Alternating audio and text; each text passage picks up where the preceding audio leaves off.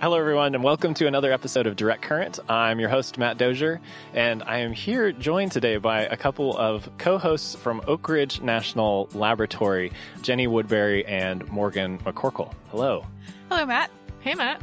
Yeah, so we're at Oak Ridge National Lab, which is located in beautiful East Tennessee. So Oak Ridge started as part of the Manhattan Project, and today we are a Department of Energy Office of Science National Lab with over 4,500 folks who are doing cutting-edge science and technology research here in Tennessee. And I wanted to bring you folks on to talk about something that you are hard at work on, which is the sound of science, right? So tell me about the sound of science. So we're launching a new podcast called The Sound of Science, which highlights the voices behind the breakthroughs at Oak Ridge National Laboratory. So we're going to be talking to the scientists and researchers who have played a role in, say, the discovery of a new element, or they're working on producing plutonium-238 for NASA that will be used in, deep space travel. Like, you get to talk to these people on a regular basis, and it's just really fascinating.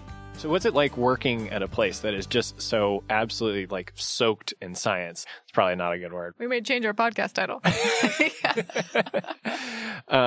You are surrounded by some of the smartest people on the planet, probably fair to say? Yep, I would say so. Yeah, so what's it like? One of the things Jenny and I love about our jobs here is that we have the opportunity to talk to some of the smartest people who are working in crazy fields like 3D printing and supercomputing, and they're funny and they've got great stories to tell. And I always think to myself, I wish other people could hear these interviews. And that's one of our goals with the podcast, is to help bring those interviews to life in a way that we haven't done before.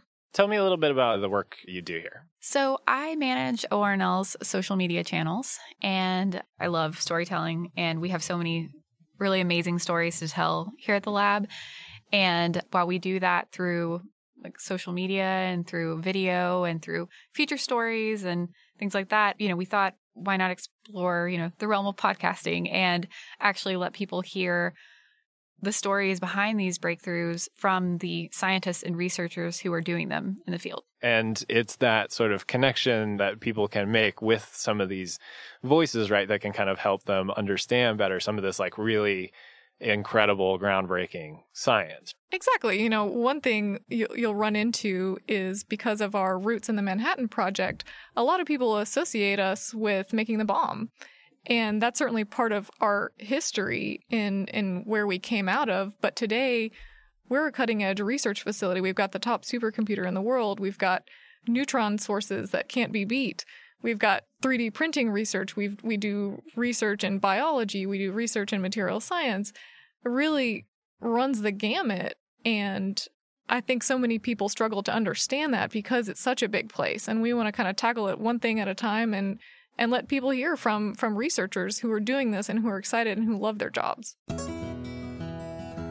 Do either of you have a favorite topic area of the science that happens here at Oak Ridge? I know you're not supposed to pick favorites. Honestly, it's also fascinating. I do tend to gravitate towards what we do for space exploration to further that, especially the plutonium-238 program. We also make the little insulator cups that holds the plutonium fuel. What about you, Morgan? I can't pick a favorite child. It's not fair, Matt. Don't make me do it. All right, I won't. Jenny, is it ever overwhelming with the sheer volume of science happening around you to kind of keep up with it and help share it all out with the public? Definitely. There is, such a wide range of research that we do here. And so it's fun for me to get to share elements of each thing we do at the lab. But there, is such a wide range that you can't really do a deep dive on some of those. And also social media, the medium is just a little more quick. So I think with the podcast, that's what's going to be really great, that we can go deeper into these topics that we've only, at least in my role, that I've only been able to share a tidbit, with our audience. So you also were behind something that ORNL posted recently on Twitter with the soothing science, right? So I think this is a great example. How did you come up with that idea? In my role, I also do video. And I was playing around with frame rate to capture this technology called superhydrophobic technology. And basically what I was trying to capture was someone with a dropper dropping water onto a piece of glass. And with superhydrophobic technology, it's a coating on the glass. The water just bounces right off.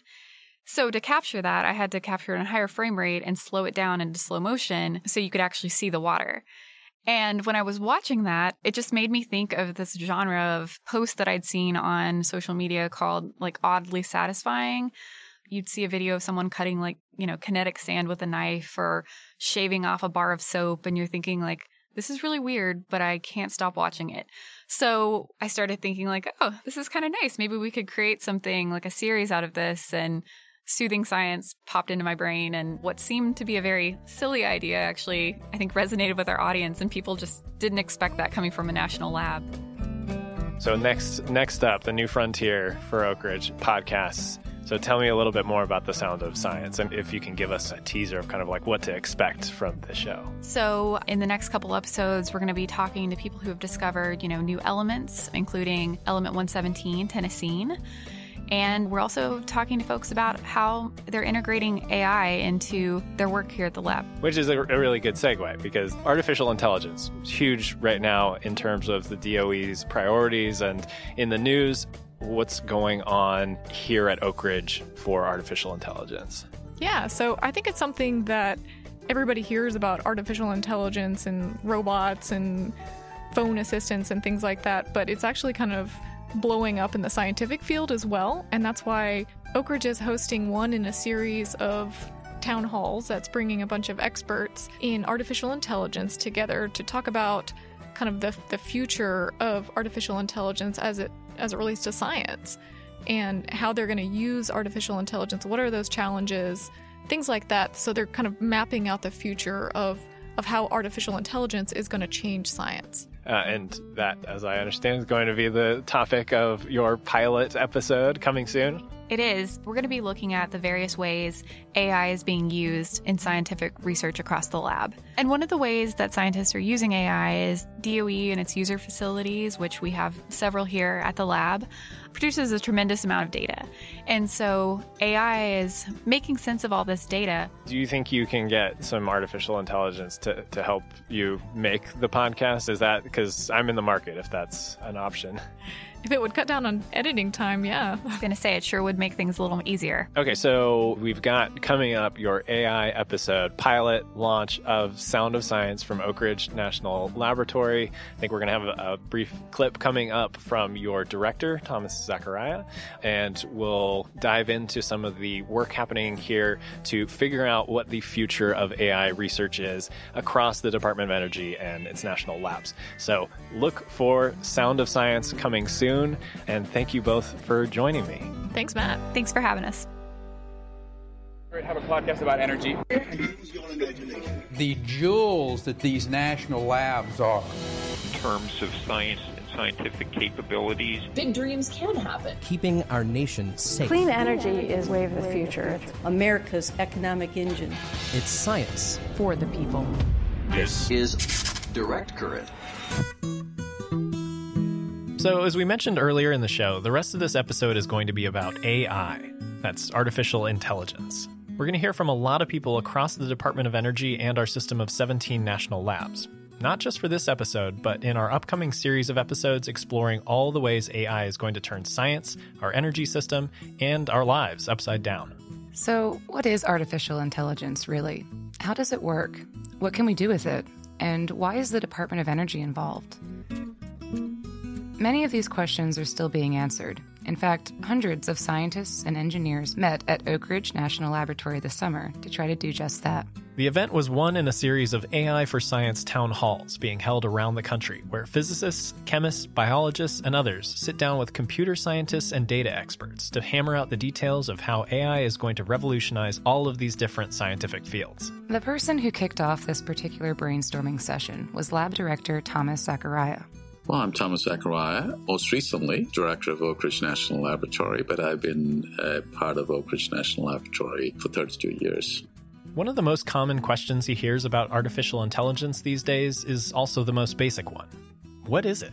I would define artificial intelligence as extracting knowledge or information out of a large amounts of data and using that insight that is gained from the data using advanced computing to enhance our understanding of a particular phenomenon or a particular activity, and then to use that knowledge to provide better services or gain better insights into the scientific phenomena.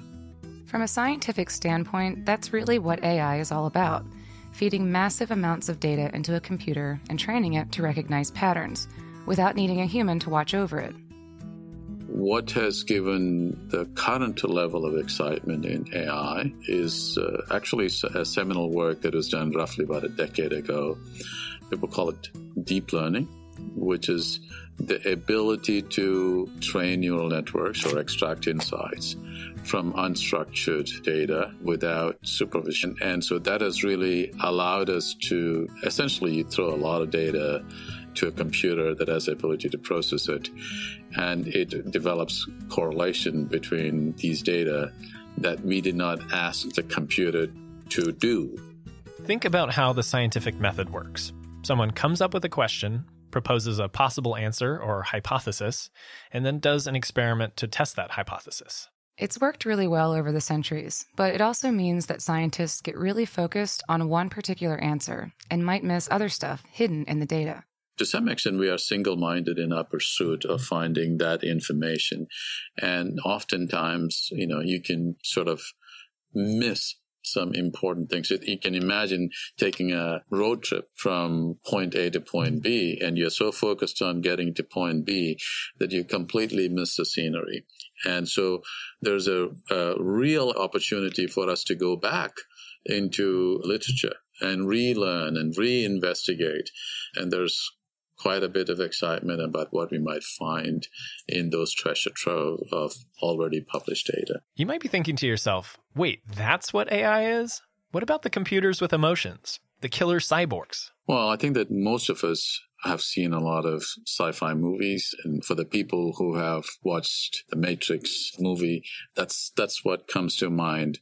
But as I said before, I think AI is really about extracting insights from data. Like so many things, the reality of AI is way less sensational than how it's depicted in pop culture. Deep learning and evolutionary algorithms might not be as thrilling as zero-gravity kung fu on a simulated rooftop, unless, of course, you're a scientist. Not only can AI help scientists sort through data, answer scientific questions, and pull insights from old studies, it can help them ask better questions in the first place and design even more effective experiments. I think it can do a lot to change what and how the scientist goes about their work. As you can imagine, no longer being responsible for the drudgery of the lab, day after day of literature survey, was something that can help assimilate that information and lead towards the hypotheses. That's David Womble, Director of Artificial Intelligence Programs at Oak Ridge National Lab, where the ways scientists are using AI are already growing too numerous to count. Sometimes I think it'd be easier to answer how are we not using it. It's a smaller set. I would say that almost every scientist here at Oak Ridge has incorporated some form of advanced data analytics, which you could call machine learning, into their research. Health and medicine, transportation, energy, manufacturing, researchers in all these different fields and many, many more are working to explore the seemingly boundless possibilities of AI for science. And this exploration has uncovered even more big questions. How can we take data and machine learning and put that into a loop that designs a new material, a new alloy? How can we take the machine learning for the genome to phenome problem and turn that into personalized medicine? I would like to show that using the Summit supercomputer or Frontier coming up, that we can do something that has a big impact both on the industry and on scientific research in artificial intelligence. Okay, so we know that AI has massive potential to shake up science, but there's a catch. Right now, the scientists who want to use AI in their research and the computing experts who know how to create effective AI tools aren't always on the same page. And so this meeting is to bring together the domain scientists who have those problems, have those needs, know what their challenges are, with the computer scientists and the engineers who are actually going to be developing the new AI techniques and how we're going to bring those technologies to them and address their challenges moving forward. Catherine Schumann is a research scientist in the Computational Data Analytics Group at Oak Ridge National Lab.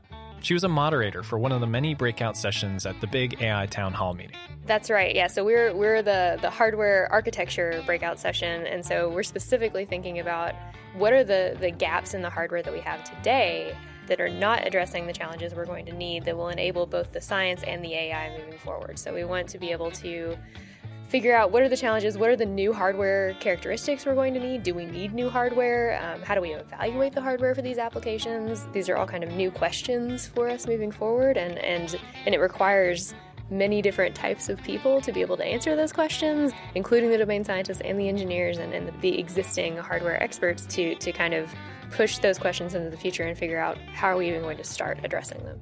Catherine's research is investigating an entirely new way of designing computers for AI applications. So I do neuromorphic computing. So I'm specifically looking at new types of hardware implementations to do artificial intelligence. So neuromorphic is literally brain-shaped computing. So a fundamentally new type of computer specifically to do neural network style computation. And so it's well suited to doing certain machine learning workloads. Around 20 people attended her breakout session, which was all about the computing hardware and architecture we'll need to build in order to use AI effectively. It was way over my head. Hearing those that there's an open question about what is the balance between what's done out on the edge, what's done maybe in transit or on the way up to a data center, what's done in the data center. Yeah. And that people, while there's a understanding that some is done here and some is done here, it's not clear if it's 50-50, if it's 10-90, 90-10. And that's a open... Well, and I think part of the architecture question is actually how does the whole system work together? One big issue kept coming up. Applications like machine learning rely on processing enormous amounts of data. So ideally, you want a supercomputer like Summit to crunch the numbers for you. But say you're a scientist who wants to use AI in your research. Only your lab isn't close to a high-performance computing center like Oak Ridge. You're out at what computer scientists refer to as the edge, and you probably shouldn't expect to be able to send all your data all the way to Tennessee for a quick spin through Summit. Because we can't. We literally cannot take all of that data and push it back to a supercomputer. We simply just do not have the network bandwidth to support that sort of thing. So that's an entirely new challenge for us to think about. There's some of that compute that's going on now at the edge, but relatively little compared to what we are thinking about for the future, specifically within the realm of artificial intelligence. So how do we make the enormous power of AI accessible to scientists everywhere? These are the kinds of problems that people like Catherine and all the other folks who attended the town hall are trying to work out. One thing is certain. As far as AI technologies have come in the past decade, this is still just the beginning. That's right. I think this morning our Oak Ridge lab director said something like these town halls spin up 10 years worth of meetings and kind of understanding what we need to do. So we are literally preparing for what we're going to be doing 10 years from now with a meeting like today's, which is exciting. Beyond the technical challenges that lay ahead, other questions remain. For example, there are legitimate concerns about the societal and economic impacts of rapidly advancing AI. Certainly these kinds of shifts happen. New technologies always disrupt old technologies. I think AI will do the same thing. Is AI going to disrupt some jobs? Absolutely.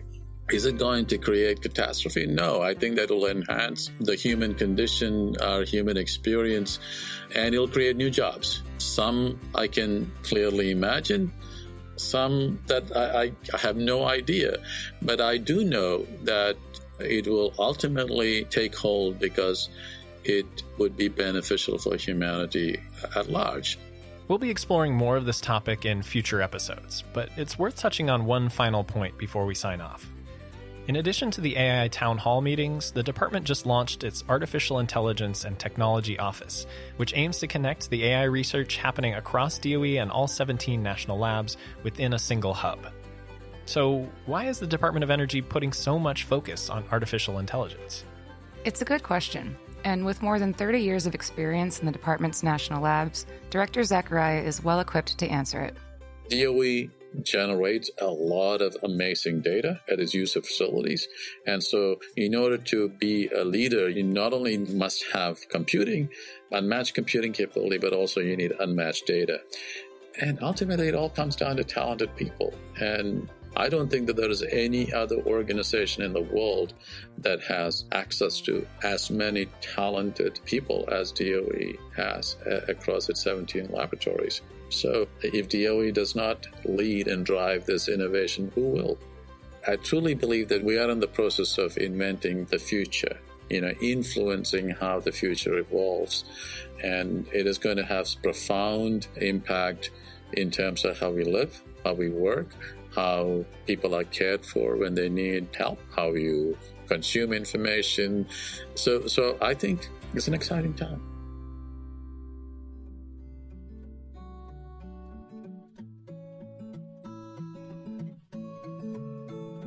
That's it for this episode of Direct Current. We want to thank all the folks at Oak Ridge National Lab for hosting us and talking to us about artificial intelligence, especially Jenny Woodbury and Morgan McCorkle. Their new podcast, The Sound of Science, is dropping this fall. Follow Oak Ridge National Lab on social media to get a heads up when the first episode on AI research arrives. There's lots more AI content to be found on our website, Energy.gov/podcast. And stay tuned for future episodes where we'll dive deeper into the many ways this rapidly advancing technology is going to revolutionize science, energy, and much more. As always, if you've got a question or want to leave us some feedback, email us at directcurrent@hq.doe.gov or tweet @energy. And if you're enjoying the show, share it with a friend and leave us a review on Apple Podcasts. Direct Current is produced by Matt Dozier and me, Court Creer. I also create original artwork for every episode, which you can find on our website. Normally we'd sign off here, but I have a different message this time. This is my last episode as your co-host. I want to thank you, Matt, for your tireless work finding these amazing stories, wrangling our experts, writing the scripts, cutting it all together, and about a million other labor-intensive, sometimes maddening tasks that is necessary to create this amazing, informative, sometimes super gross, and always amazing award-winning podcast. You make it look easy, and it's been an honor. And I want to personally thank all of you folks out there for listening and sticking with us. None of this will be possible without you, and I know that sounds totally cliche, but it's true. This podcast, these stories, this science, this department, it all exists for you. And I wish you the best. Godspeed, and smell you later. Smell you later forever. We're going to miss you, Court. Thanks, everyone, for listening. Now and always, thanks for listening.